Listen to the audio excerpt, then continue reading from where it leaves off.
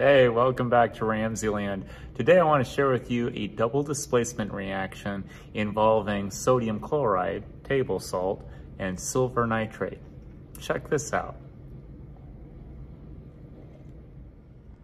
So all I'm using for this reaction is just some table salt. I've got a test tube. I put a little bit of salt in there. I'm going to make an aqueous solution, and then I'm just going to add drops of silver nitrate, and you will see the precipitant form almost immediately.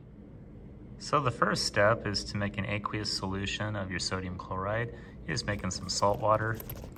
Just shake that up a little bit until all of your salt is dissolved.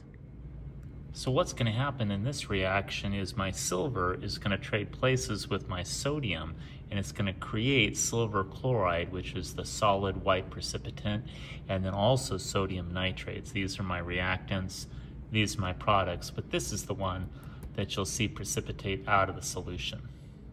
Okay, here's my aqueous solution of sodium chloride. It's my salt water.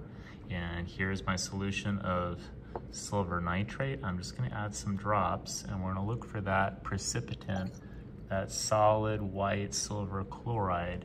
Here we go. There it is.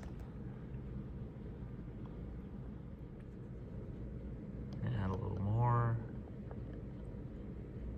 Wow.